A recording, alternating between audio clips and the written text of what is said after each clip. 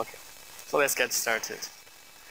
So really the teaching objective here is to introduce you a technique called Monte Carlo integration. It's by no means only used for biomedical applications, but it is kind of the gold standard to solve a lot of problems, even in biomedicine.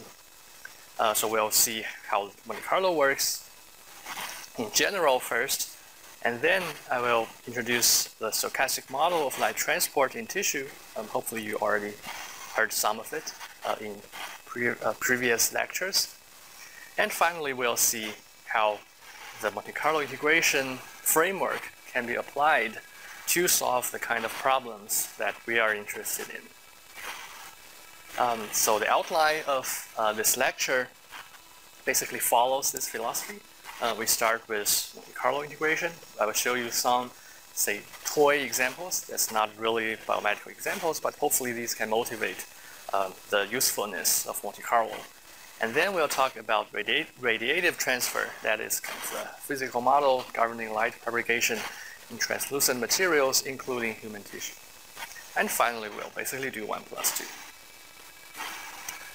So there is going to be some math ahead. But don't panic. If you don't get the details, that's fine, because as long as you understand the principles, I think that's already good enough. And also, if you want to revisit some of the mathematical details, the slides should be available after this lecture, so you can go back and look at the mathematical details. Okay, so let's get started on Monte Carlo integration. So why Monte Carlo? As I just mentioned, it's a very powerful tool for numerically estimating complex integrals, and that's exactly what we will need in our problems. And as a result, it's also the so-called gold standard to simulate light transport in tissue.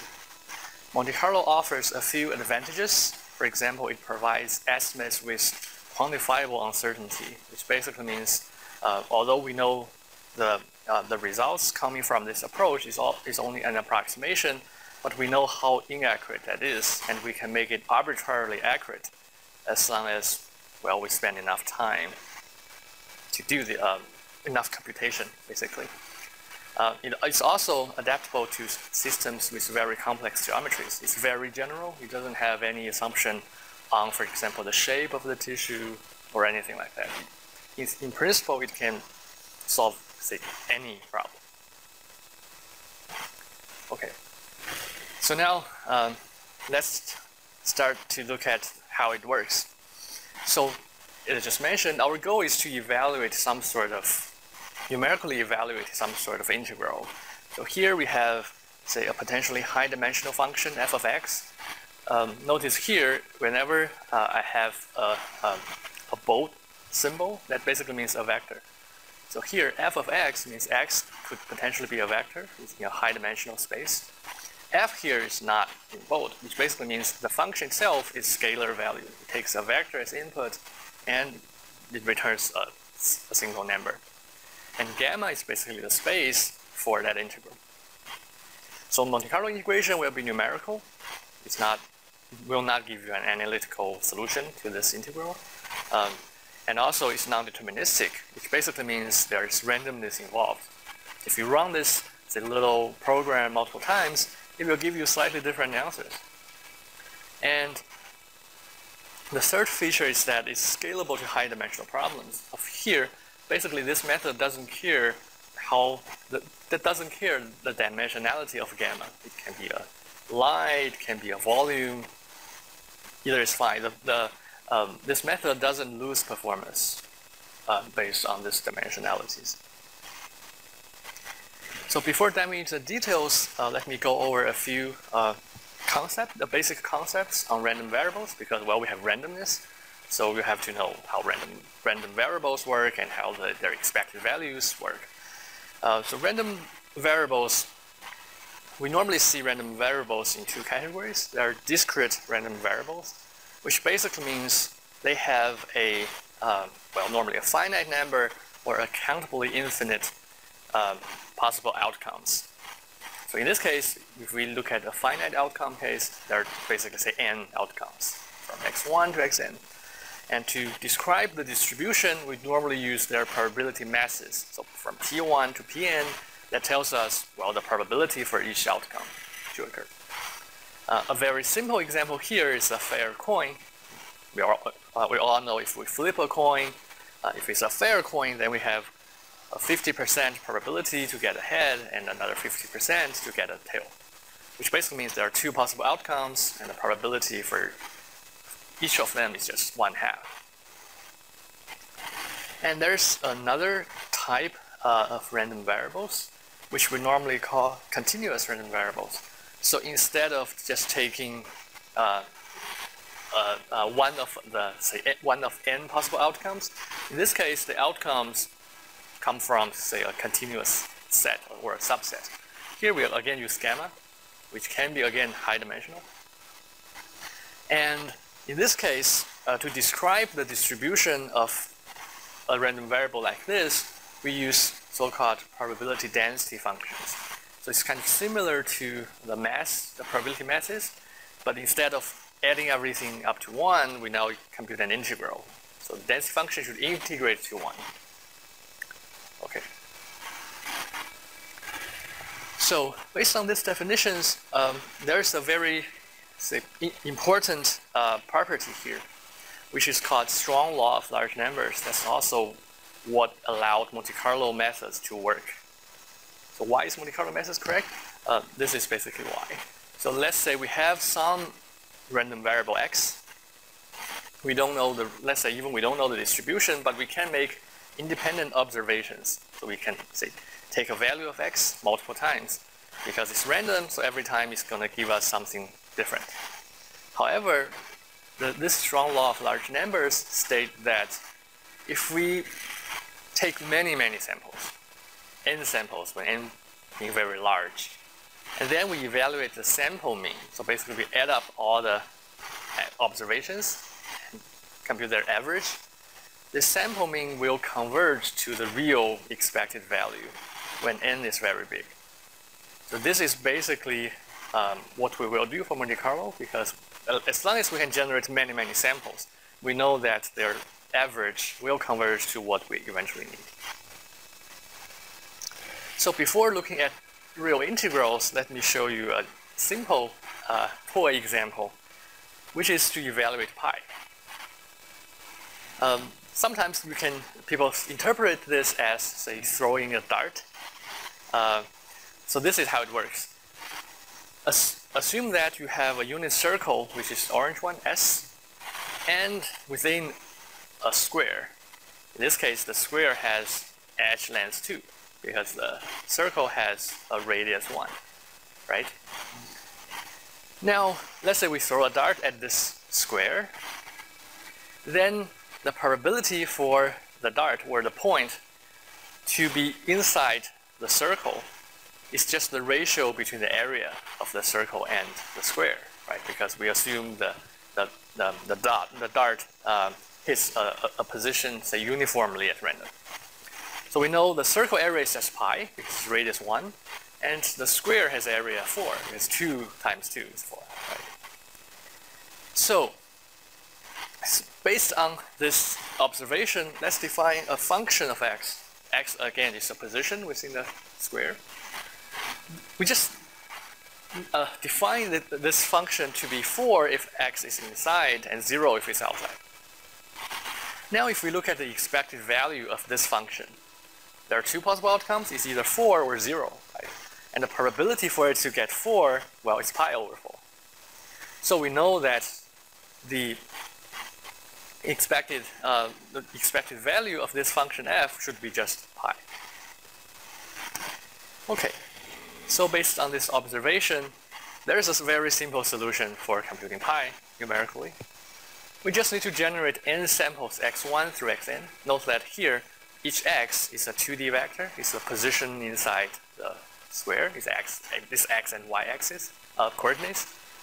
And then based on each position, we can just check whether it's inside the circle or not, and then compute the sample mean. Okay. So let me show you a live demo. Here is a super short piece of code. something like this. Now, it's fine if you're not familiar with Python or NumPy. So what we did here is we need a lot of samples. Here, let's say we start with fewer samples. We start with 1 million samples, 10 to the power of 6. And then we generate this many x positions. So every x is between -1 to 1. We assume the circle is centered at the origin. R is the distance from the point to the center. So we know if the distance is less than 1, y should be 4. Otherwise, y should be 0. And then we just evaluate the sample mean. So that's just implementing what we just saw. So if we execute it,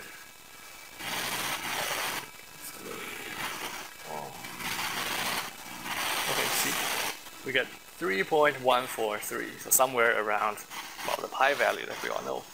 But there will be randomness, let's see. So sometimes it gives you 3.141, 3.140, but it's around the right value. If we increase the number of samples, this time the whole thing will run slower, but it will give us more reliable results. So 1 for 1, 1 for 2. Okay. Let's go back.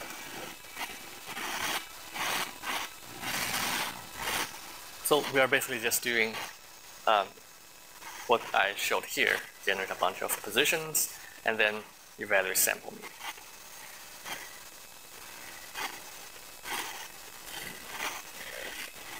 So here is what happens if we, here's how sample mean changes with, the number of samples. As I mentioned, the more samples we have, the more accurate the sample mean will be. Here, in the left plot, the horizontal dashed orange line is the real pi value. We can see that by increasing the number of samples, the mean kind of converges to the ground truth value.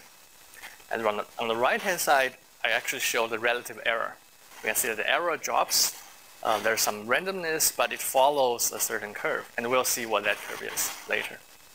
And on the bottom, I basically showed how the samples look like.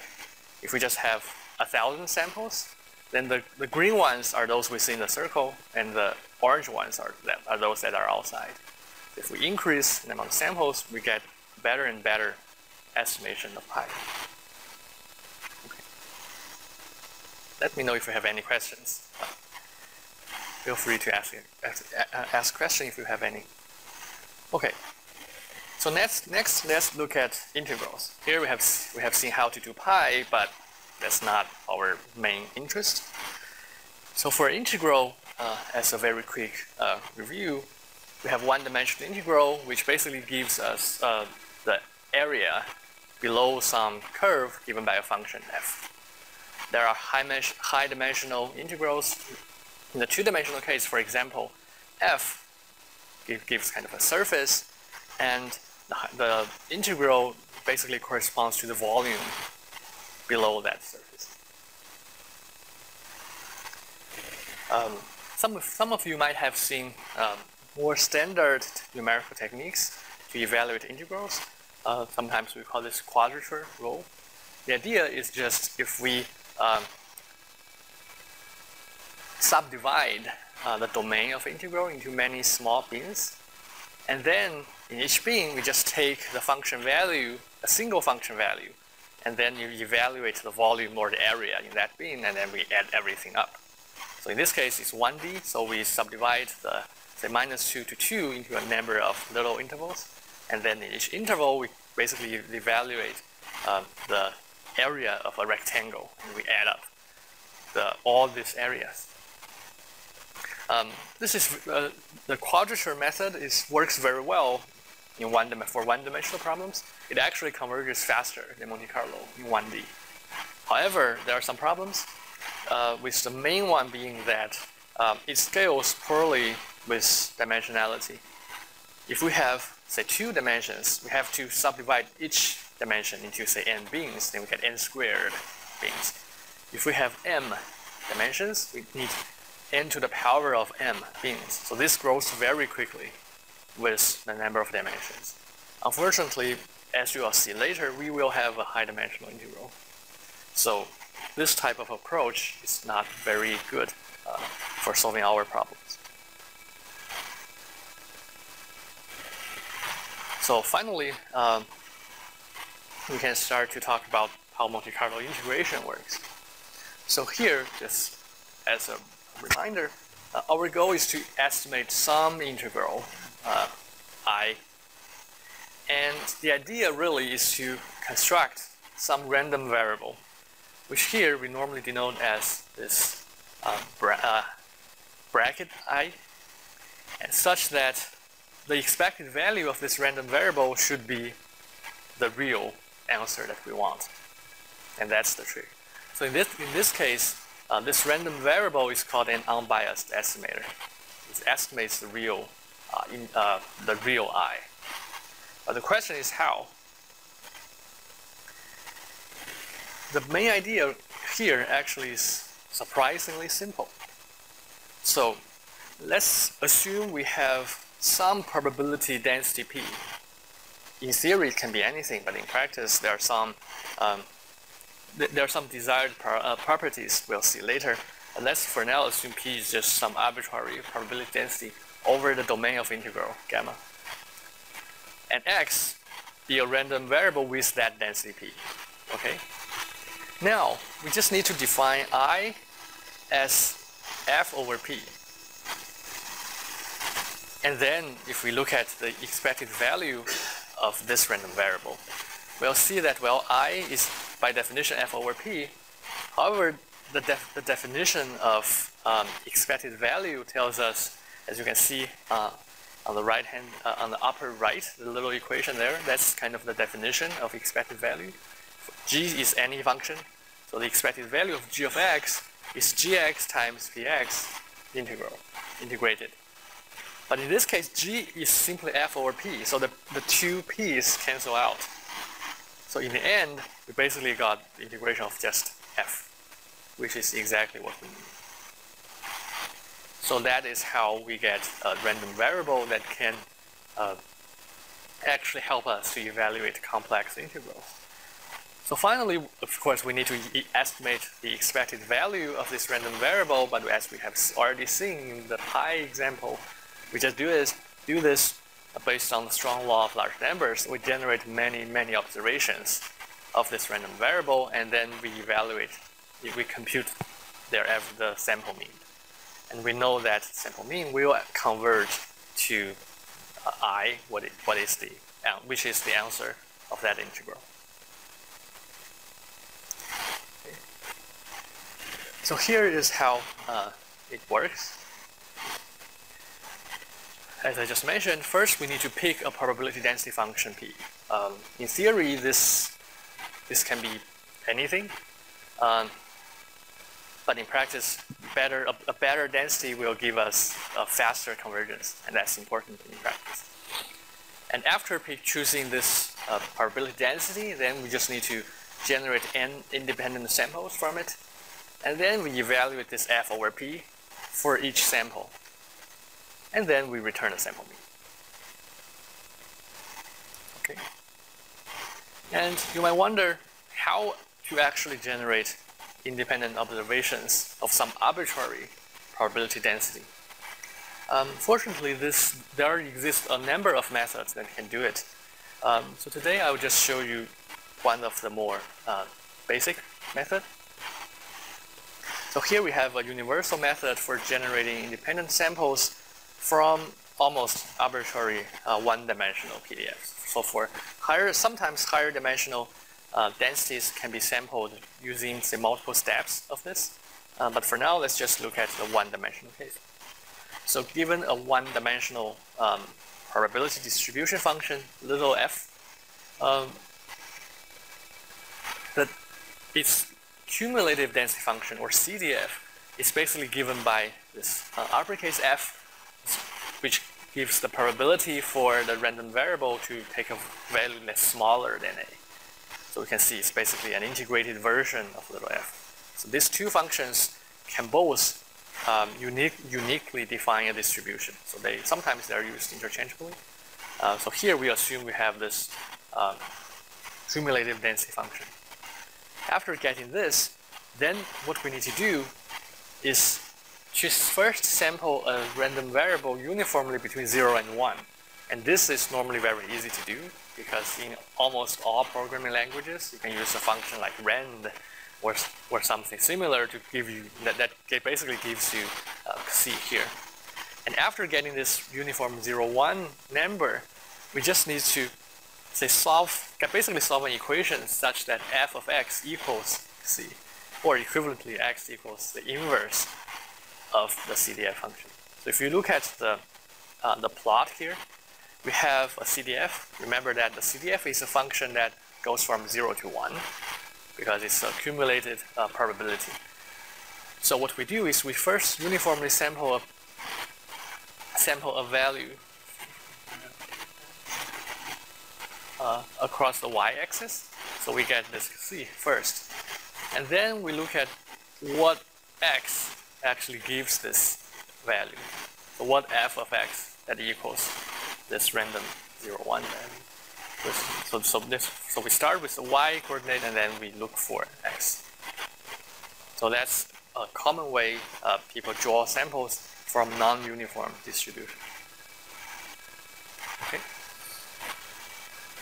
So we have seen how to generate samples from a distribution, but the bigger question really is how to pick the density function p in the first place. Well, although in theory p can be almost anything, but in practice first, uniform distributions almost always work.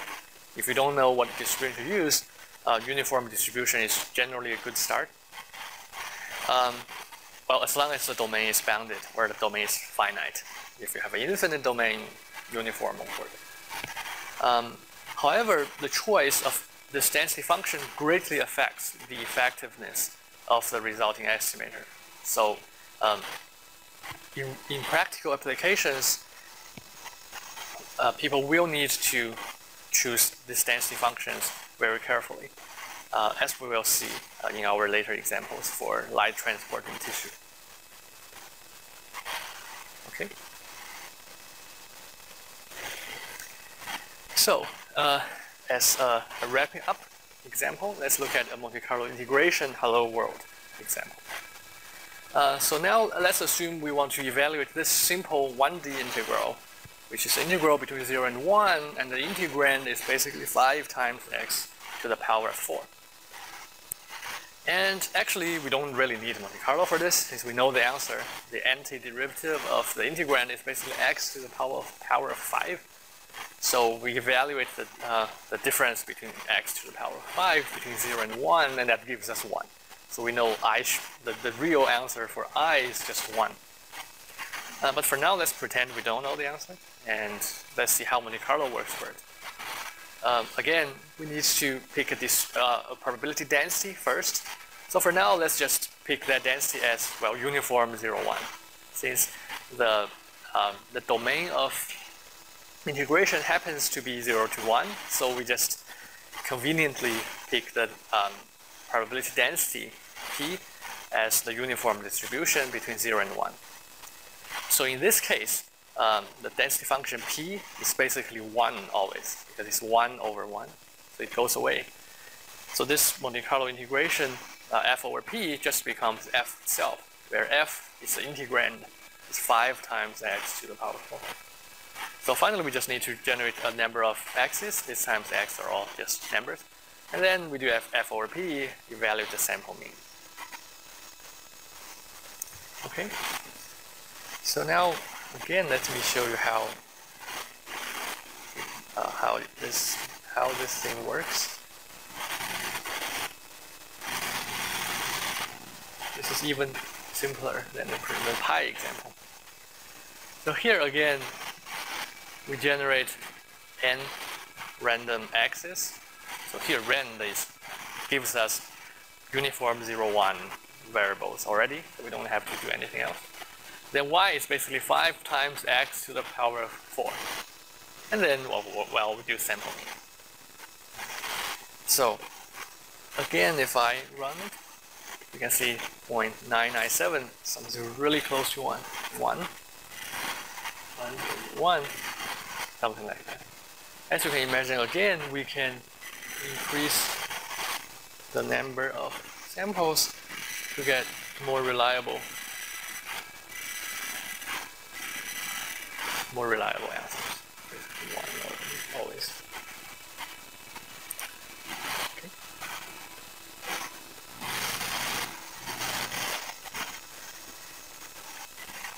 So I've already seen that. So here again is a plot for that. Again, on the right plot shows the sample mean, how sample mean converges to the real answer, which is 1. And on the right hand side, I showed the relative error again. As we can see, this error kind of follows a curve, and we'll see what that curve is soon. And on the bottom, I just showed the histogram of the sample distributions, so how individual samples take their value. As we can see, the more samples we take, their distributions, the more accurately their distributions follow kind of the real distribution. Any questions? Good. So now let's take a quick look at how this thing converges. Since we already seen this is the simple framework for Monte Carlo integration, so everything boils down to basically f over p, where f is the integrand and p is some density function. However, we still want to know how fast does this algorithm converge. So this comes down to a theorem, a very important theorem in statistics, which people call central limit theorem. So what this theorem states is that let x1, x2, etc. be a sequence of, well, independently distributed random variables with this, well, independently and identically distributed random variables, well, with the same mean, which is mu, and some variance. Let's assume the variance is finite. And then this theorem states that if we look at the sample mean, Sn, basically means the average of the first n observations, no matter what the original distribution for x is, as long as we take a very large n, the distribution of S of n kind of converges to a normal distribution. This is what central limit theorem states. This is a very nice property because if we translate this language into our context, it allows us to evaluate it allows us to quantitatively evaluate the confidence of our estimations. So basically we can do something like this. Here, again, just remind you, we have an estimator, bracketed I, to estimate some integral I. So here we have a probability for I, which is the real value, to be within Sn. Again, Sn is just a sample mean. We know the sample mean eventually converges to I. But well, this one can tell us what is the probability for the real I to be within a certain distance to the sample mean. So here we can see Sn is converging to I, fine. And then sigma is some unknown variance, we assume is finite. And then when n goes larger, we can see that sigma doesn't change, but sigma over square root of n decreases. So very often we call this interval a confidence interval. Here in this particular case, I showed a 99% confidence interval. It basically means there's a 99% chance for the real answer to fall within this interval. And we can get this interval from our numerical simulation. And of course, we can, as you can imagine, here the 99% is associated with the constant 2.576 here. if you want the confidence to be even higher, you'll need to increase that constant 2.576 here. And that constant, which is normally called the critical value. Okay. So for here, we just use the 99% example. Since we have seen that the size of the confidence interval can shrinks at a rate of square root of n, this basically tells us, in general, Monte Carlo methods have a convergence rate of 1 over square root of n. And these are precisely what we have seen earlier in the error image. So the orange dashed line that I put up in this error images, in the error plots, are actually just 1 over square root of n curve. So you can see the relative error in both cases, in both the pi case and the the integral case, they all kind of follows this 1 over square root of n curve. Okay, any questions? Okay, good. Okay, so next so this is it for the general Monte Carlo case. Hopefully you get the basic idea. Really, the basic idea is f over p, not too much more than that. And you'll see how f over p helps us to simulate light transport in tissue. So now let's start to look at the physical model that describes how light propagates in translucent materials, including human tissue. So it's called radiative transfer. So here's a quick recap. So in the early lectures, we learned that radiance is the central quantity of interest for many biological problems, or for many applied optics problems. Radiance is kind of one of the fundamental quantities. And one example here is that if we want to evaluate, say, the fluence at some location and time, we just integrate the radiance values at the same position and time over all directions, and that gives us radiance. Gives us fluence. And radiance is a kind of a physical quantity. It generally depends on, of course, in the light transport in tissue case, radiance inside the tissue or on the surface of the tissue generally depends on, of course, the tissue geometry, what is the shape or the size of the tissue, and optical properties, say how bright or how dark certain things are. Of course, as well as the source. If you move the source to a different location, of course, the distribution, the radiance field will change with it. So the rest of this lecture basically focuses on estimating the radiance field given, let's say, the geometry, the optical properties, as well as the source. Okay, so the radiance is unknown, but everything else is known. Okay. So to actually do that, we'll next talk about radiative transfer. So it's a physical model describing light propagation in translucent materials based on geometric optics. So translucent materials are basically any material that allow light to scatter within. So a few examples include human skin, of course, but a lot else as well, a lot more as well, such as cloud or milk, and in fact, strictly speaking, almost most materials are translucent. The other extreme are opaque materials, where light can only, say, bounce off of it. But strictly speaking, only, say, metal is mostly opaque. Everything else is more or less translucent. So that's why this the framework of radiative transfer has been used in many fields. Of course, in biomedicine, but also, let's say, remote sensing, astrophysics, a whole lot. And we also need to talk about geometric optics, because this is a physical model of light. As you all know, light is much more complicated than people originally thought. There are a hierarchy of optical models. The geometric optics is kind of the simplest model. It describes light as rays, so it has a position and a direction. So In homogeneous media, basically, or in vacuum, it assumes light to travel in straight lines, which, by the way, is not true if you know relativity and other stuff, right? But these are not basically ignored in our case.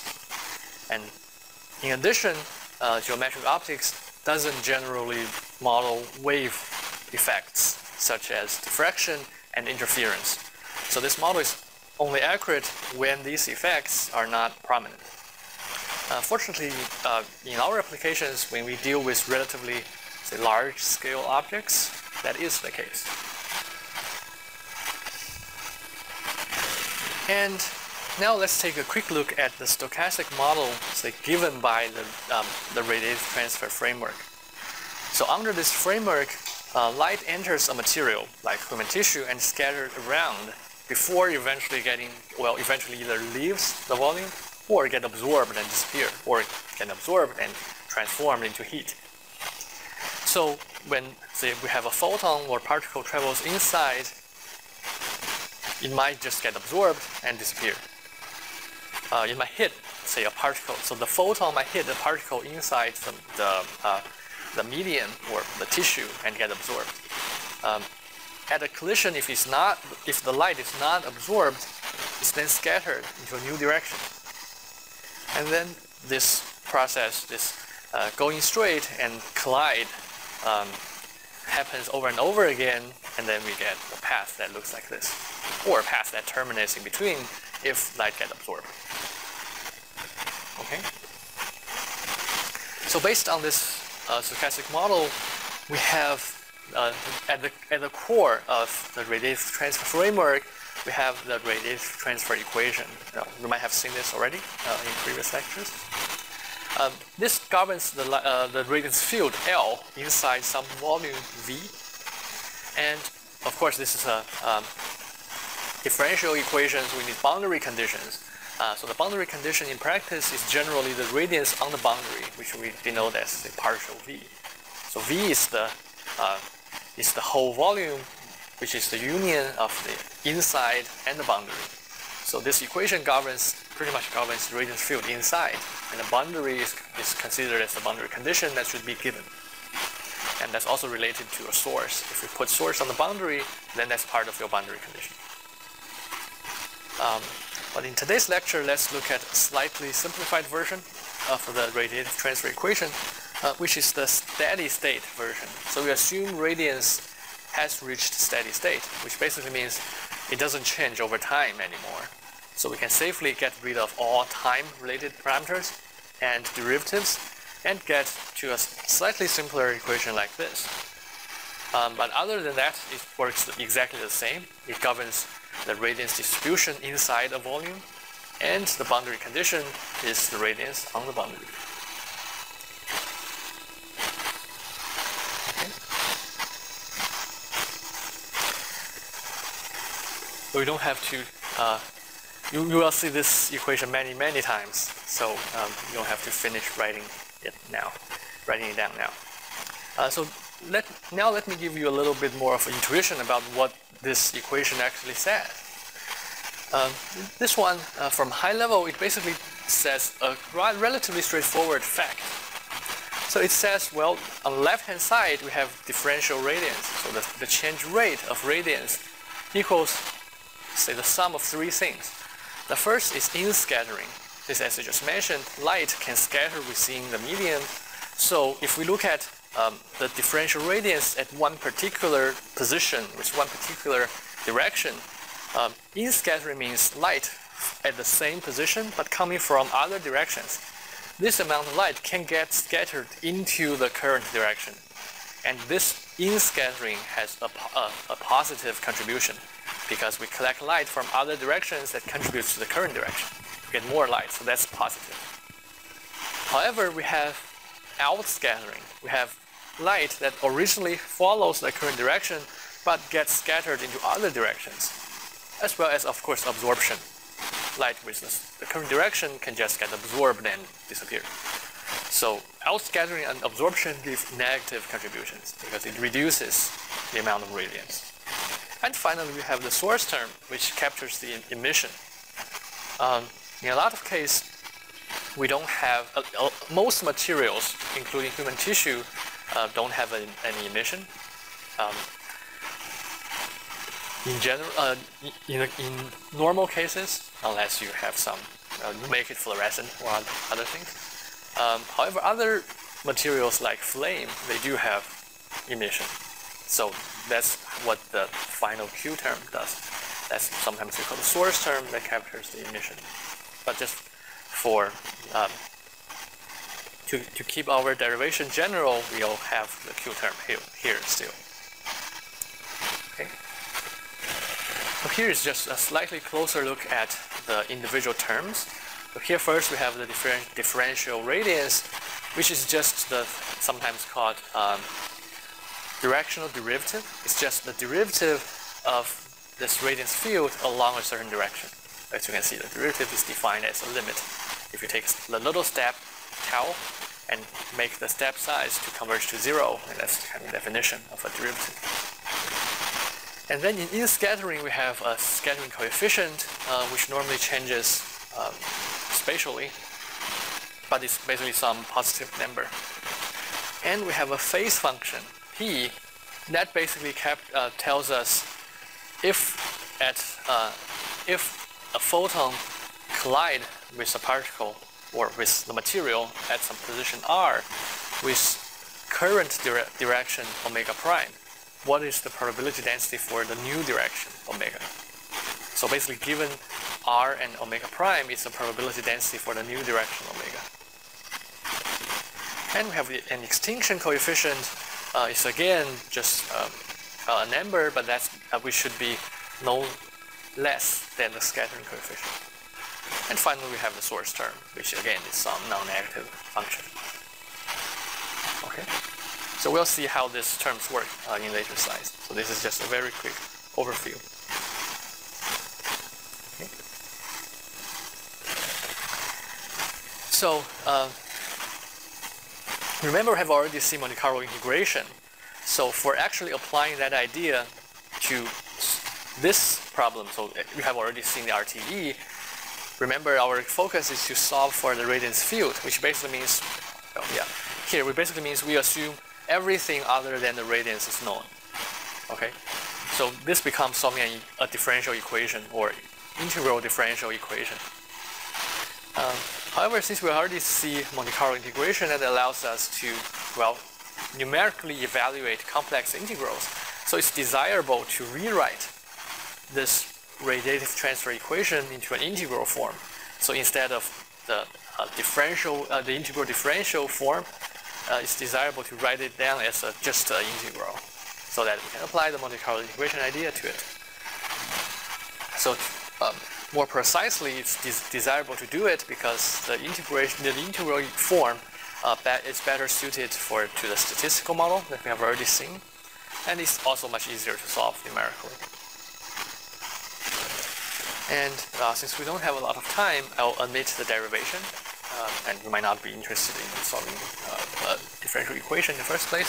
So this is how the integral form looks like. At any point r with direction omega, the amount of radiance L at r omega equals first a line integral. So the integral starts from r itself here and goes all the way back until hitting the boundary. So this r of partial v basically means if we go back from in direction minus omega, it will hit the boundary at r of partial v. And so we evaluate a line integral over this line, and at each point along the line, say r prime, we have another integral. That's basically, you have already seen the in-scattering part. We have to account for the light that enters into r prime from other directions. So we have another integral here. And finally, we have to, there's a transmittance term, which basically captures the fact that the light entering r prime with direction omega will get attenuated along the way between r prime and r because of absorption and outscattering. So the transmittance basically captures the fraction of light that remains, and is defined as an exponential function, and the integrand is the integrated version of the extinction coefficient. For now, we don't have to really care about all these details, but as long as we see mu t is given, so let's assume we know how to evaluate t already. The only thing that's unknown is L. And the second term basically captures the boundary condition. As I mentioned, we assume that L at the boundary is known. So here's the boundary condition term. And one detail here is that if the medium is infinite, this line can be infinitely long as well. So if this line never hits the boundary, it goes forever. That is fine. The only change in this equation is that the second term will vanish if this line goes forever. And this integral will be along an infinite line, which is fine, because the transmittance will keep everything in check. We won't get infinite radiance out of it. Okay. So, okay. Now, finally, we are kind of ready to look at how we combine the idea of Monte Carlo integration and the integral form of the RTE to do light transport simulation. But before that, let's first take a look at general measurements, because in many, it's not my problem, it's many problems. Let me fix it. Sorry.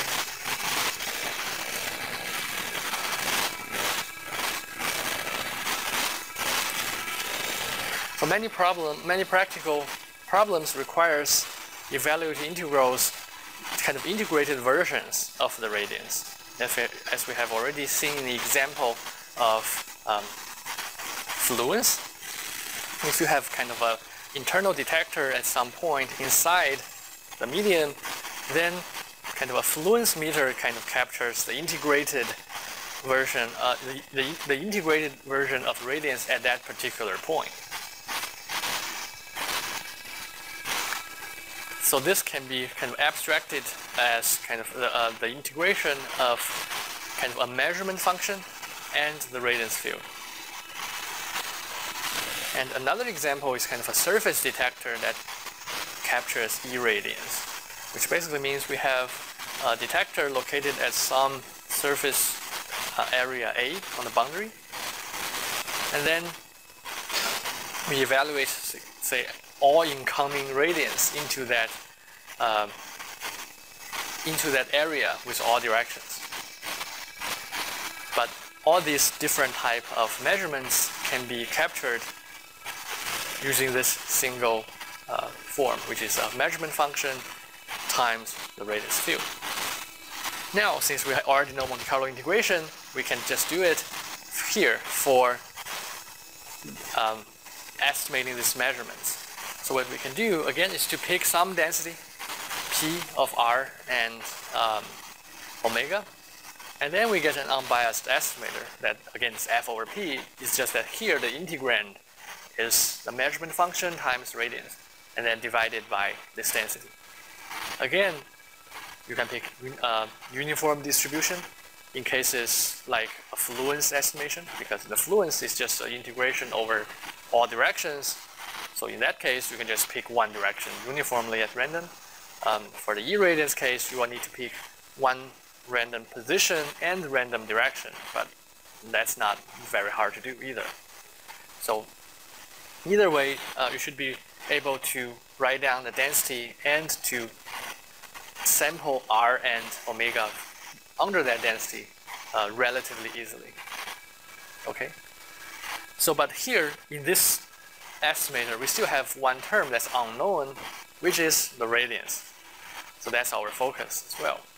So next, we'll focus on estimating the radiance L. So if we can do that, then we are done, because we just plug that in, and we'll be able to estimate any measurement in general. Okay. So here is just a recap of the IRTE. Here, just for simpler derivations, we now assume the medium is infinite, because now we only have one term instead of two terms to deal with. And this first term is also the key part, because that's where the integral is. Right, so here is just writing down that IRTE again. As I just mentioned, since we assume the medium is infinite, the integral becomes from 0 to infinity. So tau is basically only just the distance between r and r prime. Right, so here r prime is just r minus tau omega. So we are going back with the distance of tau. Other than that, everything is the same. We have a transmittance term, we have an in-scattering term, and we have a emission term, or a source term. So, let's consider the problem of estimating R0, omega 0 for some given R0 and omega 0. As we have seen in the previous slide, in the general measurement slide, R0 and omega 0 can be given by sampling the detector, for example. So for now, let's just assume R0 and omega 0 is given. They are both given. We want to know the single radiance value. Okay. So, well, here is just the IRTE again, with R and omega renamed as R0, omega 0, so nothing too fancy. But here, the important part is this. Since we have already know Monte Carlo integration is pretty much integrand over P, right? Here we have a very complicated integrand, but that's fine. We just rename it as f0 of tau. So this whole thing is a function of tau, right? So we just rename it as f of tau. Now, the IRTE basically becomes this, right? L of R0 omega 0 is an equals integral between 0 and infinity f0 of tau, some function. Now we apply the Monte Carlo integration idea by writing that gives us an estimator of this particular radiance value, which is just f over p. Let's for now assume we know what p is. Well, in theory, p can be anything, but I'll show you what p really is later. But as long as we have a p, we can apply the Monte Carlo integration idea and to get this L. Okay, any questions? Okay, however, the story doesn't end here yet, because if we look at what f0 is, remember f0 is just the integrand of this big thing. In f0, it has another integral, right? So, well, what we do, since in this estimator, we already picked a particular value of tau, right? So now we need to evaluate f0 of tau. Now, to evaluate f0 of tau, we need to evaluate another integral. Well, we just apply the same Monte Carlo integration idea again. So, we instead of evaluating f0 exactly, well, we estimate it. This boils down to sampling a random incident direction omega 1. So again, f over p. So this one, let's assume we have again a p omega 1 density. So this integral becomes, well, the integrand, which is phase function times L divided by density p. Right. So now we can put everything together. We get an estimator of L at R0 omega 0 is basically we first pick a tau based on a density P of tau, and then we pick a density for omega 1.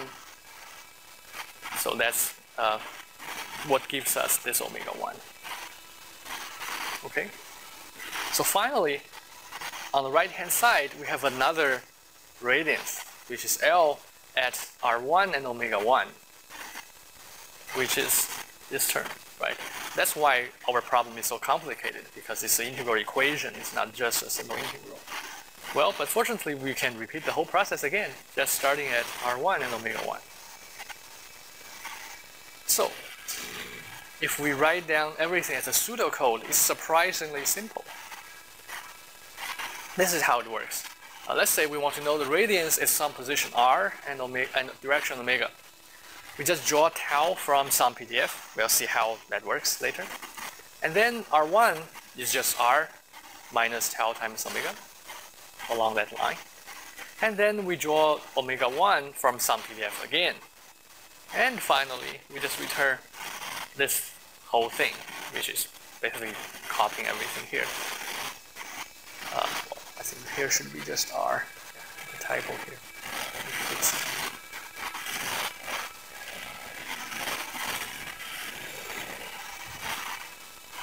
So we just copy everything. Here we have an unknown L here. Well, we just call radius again. So it basically repeats this whole process over and over. So to give you a higher level picture, so the whole process will look like this. You start with R0 with some direction omega 0, right? Then you sample a position R1 somewhere back. And then you sample a new direction omega 1. And you start all over again. And then you follow this new direction omega 1 until you reach R2, etc. So this construction eventually gives you a photon path or biography that looks like R0, omega 0, R1, omega 1, etc. The construction we have seen here starts from R0 on the detector. Remember, R0 starts from the measurement function. It's kind of backwards, but it starts from the detector. There does exist another version that starts with the source, so we can go forward. Although that, to show you how that works, we have to talk about adjoint operations, things like that. So I'm not going to talk about that today. But just remember, there is a kind of dual version, an adjoint version of this construction, where you kind of simulate the real physical process and start from the source and then goes forward. But the two are exactly equivalent. So now let's start to look at how the two densities are. As I just mentioned, in theory they can be anything, but in practice it's important to pick good ones. So here we first look at sampling incident directions, because that's easier.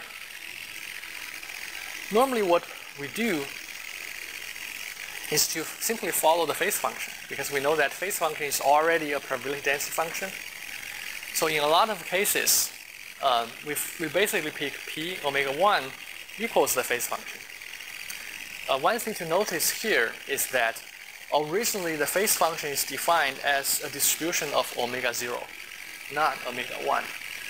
However, in practice, a lot of times phase functions are, sometimes people call it symmetric, or has reciprocity, which basically means you can interchange omega 0 and omega 1, and the phase function will be the same. So that's very common in practice. That's why we can safely write p of omega 0 as this, and it still satisfies the fact, the property that p is the probability density. You have to make sure that p is indeed a probability density, which means it integrates to 1 and all, like non-negative and so on. In practice, this is normally the case. So if we can do that, then p of omega 1 nicely cancel out the phase function in the denominator. So the whole thing becomes much simpler. And this is also something people normally do. As I just mentioned, in theory, this density can be anything, but in practice, you normally want to cancel out certain terms in the integrand. The benefit for doing so is that by canceling out terms, well, you get lower variance, right? In theory, if you can cancel out everything, then your estimator will have 0 variance. But unfortunately, to cancel out everything, canceling out everything requires knowing the integral in the first place, because that's the, say, normalization factor of your density function. You cannot do that. But it's still desirable to cancel out as many terms as possible. So here we just choose to cancel out the phase function term, and resulting in a much simpler estimator. Now let's take a look at the remaining piece, which is the tau, the probability for tau. So again, the motivation is to cancel out certain terms. So here, to sample this tau is normally called free distance or free flight distance. This means the distance that a photon travels without colliding anything, so free of collision distance. So to sample this free flight distance, it's desirable to cancel out the transmittance term. So we want to get rid of t here. In fact, this can be done by setting p of tau to this mu r1 times t of r1 to r0. Remember, r1 is a function of tau, so here everything actually depends on tau. I'm not going to actually prove that this is a valid distribution, so just believe me, it is. So if you can do that, then this t goes away because, well, we have p tau is mu t times the transmittance, so it only leaves a mu t here. So the whole thing further reduces to this very simple term. Okay? So let me show you a simple example on how to draw tau. In homogeneous medium, we have mu t equals some constant everywhere. It's homogeneous basically means mu s, mu t, and p, they don't vary spatially. They're the same everywhere. So this thing basically becomes has a simple form like this.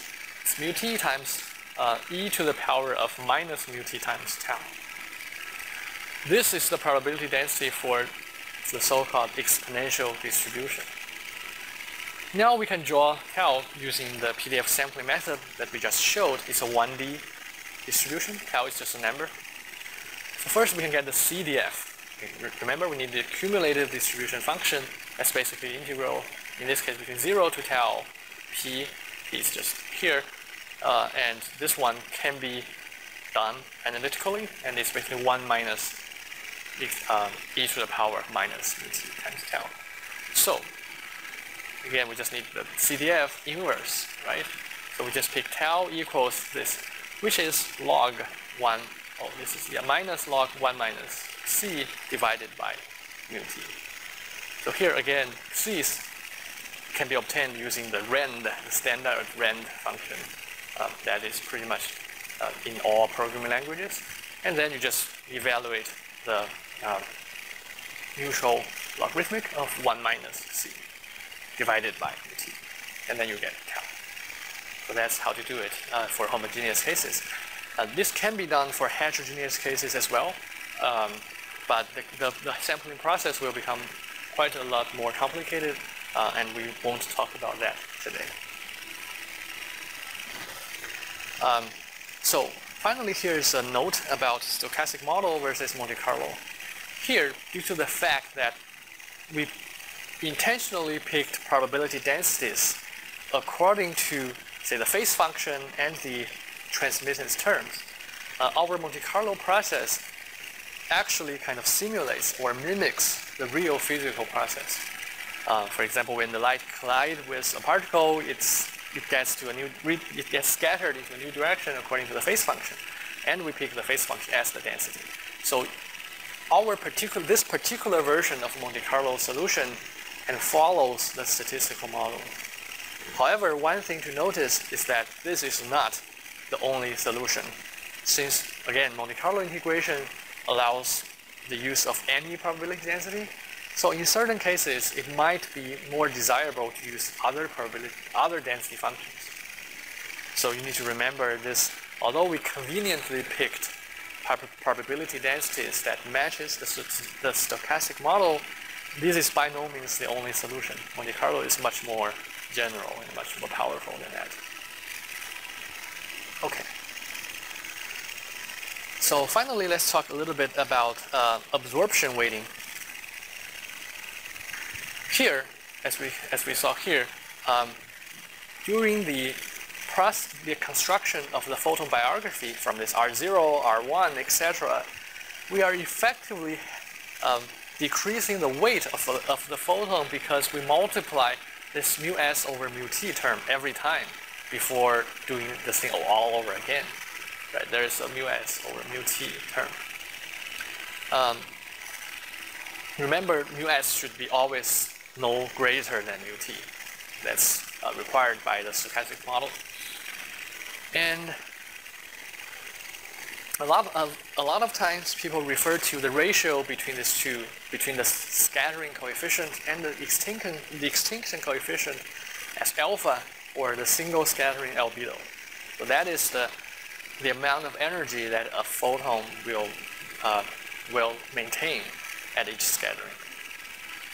So there are two ways to interpret this this scaling factor, the scaling of albedo. You can either interpret this as the photon get absorbed with probability 1 minus alpha. This kind of fits the stochastic model better. The photon have a probability alpha to survive and a probability of 1 minus alpha to get absorbed and disappear.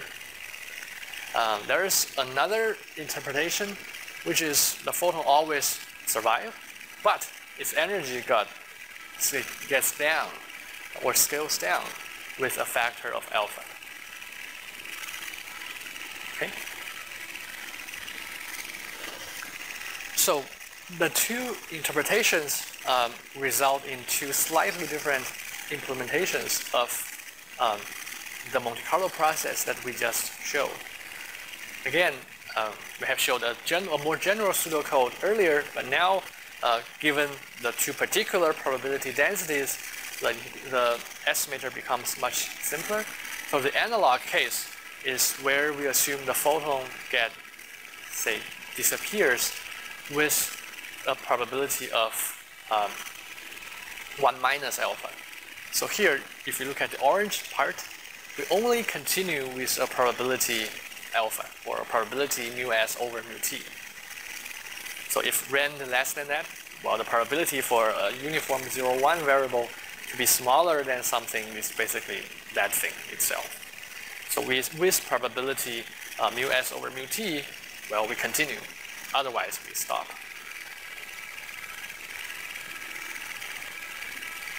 And the other interpretation is just we always continue, but we scale down the weight or the end photon energy with a factor of mu s over mu t.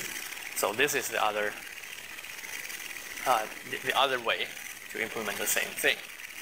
And we normally call this discrete absorption weighting because this weight changes only at each collision, at each R.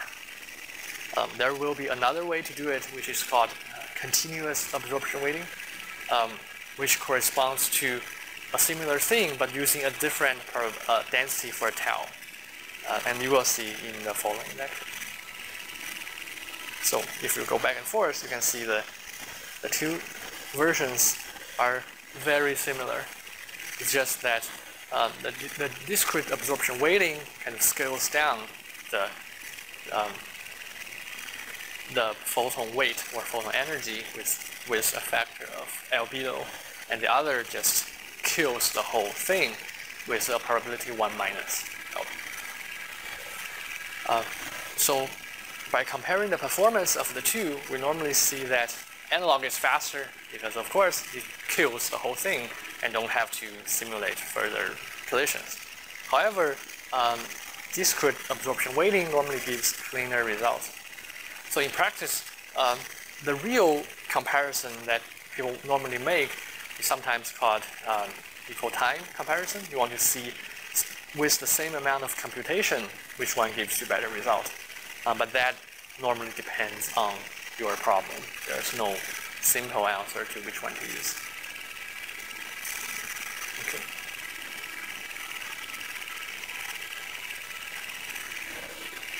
And Monte Carlo, as I just mentioned, is a very powerful tool.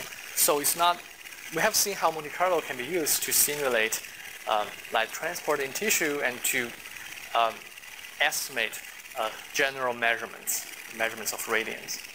Monte Carlo can also be used to solve inverse problems, which are particularly important for biomedical problems. So the inverse problems looks like this. In this case, the measurement is given, and we want to solve for the material properties like mu t, the extinction and scattering coefficient, as well as the phase function. This is important for biomedical applications because, well, if you want to make some diagnosis, you want to guess what's going on, say, inside human tissue or underneath the skin. If you want to make any kind of non-invasive diagnosis, this is the kind of problem that you want to solve. You know the measurement because you can, say, point a laser at the skin and then take a picture. That pretty much gives you eye already. But in this case, you don't know the skin properties or the tissue properties. These are the unknowns. So this is normally called the inverse problem because the knowns and unknowns are kind of flipped. However, the inverse problem, unfortunately, is generally much more difficult since, well, you have to guess what's inside, right? You cannot see them directly. So in this case, the inverse problem is generally modeled as an optimization. So we optimize for the material properties so that the difference between I0, which is the real measurement, which you get by taking a picture of something, between this real measurement and a simulated measurement using the parameters is minimized. So we want to pick a set of parameters so that the real measurement and the simulated measurements are as close as possible. So this is normally how people formulate the inverse problem. As you can see here, solving the inverse problem requires a forward solver. This also explains why the forward simulation is so important, because you need it even for the inverse problems. So here, of course, this is a general framework. There are several things that still need to be determined. For example, we need to determine the norm. So how to specify the difference between two measurements. Common examples include standard, say, L2 metrics, but it could be other things. And also, we will see in the next lecture, to actually solve the optimization, we sometimes need, for example, to evaluate the gradient of so the change rate of I with respect to certain material parameters like mu s and mu t. Because if you want to carry out gradient descent or any kind of general purpose optimization algorithm, that's needed. So the forward simulation has to be slightly modified to provide not only the measurement value, but also certain derivatives or certain gradients of the measurement with respect to certain material parameters. But that can be done. Okay, yeah, so that's pretty much it for the main technical content. In the very end, I just want to show you that Monte Carlo integration is also used to render photorealistic images. For example, something like this. We have a colored explosion.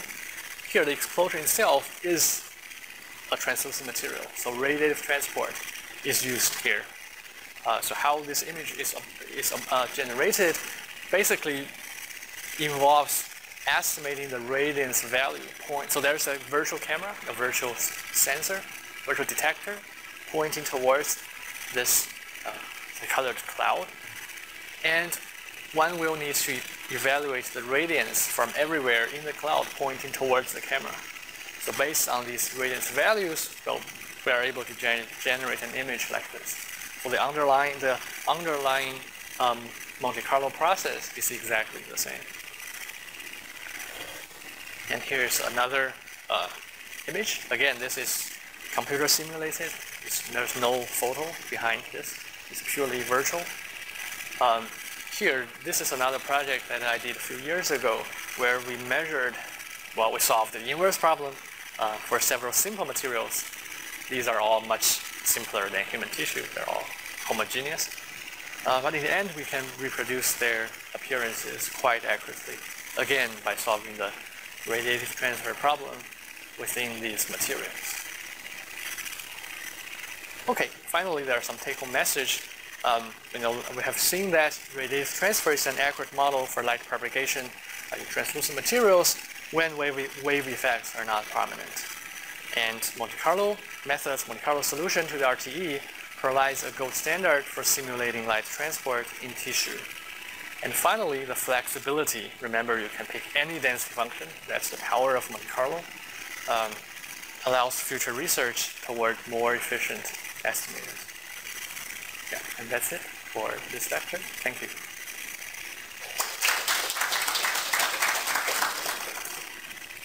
Yeah. Any question?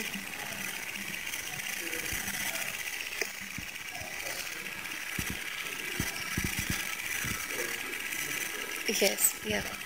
So you were considering an infinite medium, right? So there were no boundary conditions at all. And you said that there was a transmittance term that was helping it, keeping it finite. Right. So the transmittance term, yes, let me show you.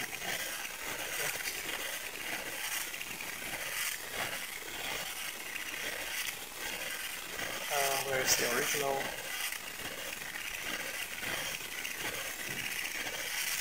So yeah, the transmittance term ensures that this integral will be finite, even if it's infinite. Having an infinite medium basically gets rid of this term. Yes. So there's no this. So here, the transmittance, as you can see, the transmittance term is exponent a minus integral. So the transmittance goes down very quickly. Okay. There's an exponential decay. So if as you go further from R, no matter how high this part is, it's going to be scaled down by the transmittance term. So that guarantees the convergence. Okay, and all throughout, the radiance does not have the time dependence because we're considering steady state, right? Yeah. Yeah. You can apply the same idea to the general with case. the time. Yeah, but well. here we assume it's steady state. Okay. So yeah, the time variable is omitted here. All right, and also in the radiative transfer equation, the Q term, that's the source term. So I have a doubt about that.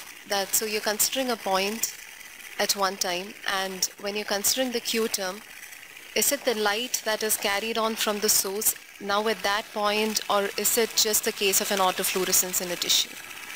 Sorry, can you say it again? So when you're considering a point, and the Q term in the radiative transfer equation, would it be non-zero only if there's some radiation coming from that point? Like, oh, you mean a point source? Yeah. Yes. So yeah, it's a good question. It's a very good question. This formulation that I just showed will have difficulties if you have a source that's only at a single point, Okay. right? Because if we look at yeah, it's a really good question. If we look at our process, let's say, yeah, this one. We only accumulate the source at the collisions that we generate, right? If there's only a single point where the source is non-zero, this will give us 100% of the time, and that's not good. Fortunately, there are methods that can solve this problem. The first one, as I just mentioned, there's another way to do it by starting from the source. So we can do that. Walking from the source. Right now we are walking in the backward This one we're kind direction. of starting from a detector and going back. Yes. You can do the other way. Okay. Or there's an important technique called next event estimation. I don't have enough time to talk about that. It is possible to kind of to greatly increase the support of the source so that it's non-zero everywhere, or mostly everywhere, or at least at some non-zero volume. So here, if the source is just a point, it's at a zero measure subset. That's not good. But there are techniques that can extend that to a much bigger support. Yeah, but it is a limitation of this particular method. Yeah, so that's a good question. All right, thank you.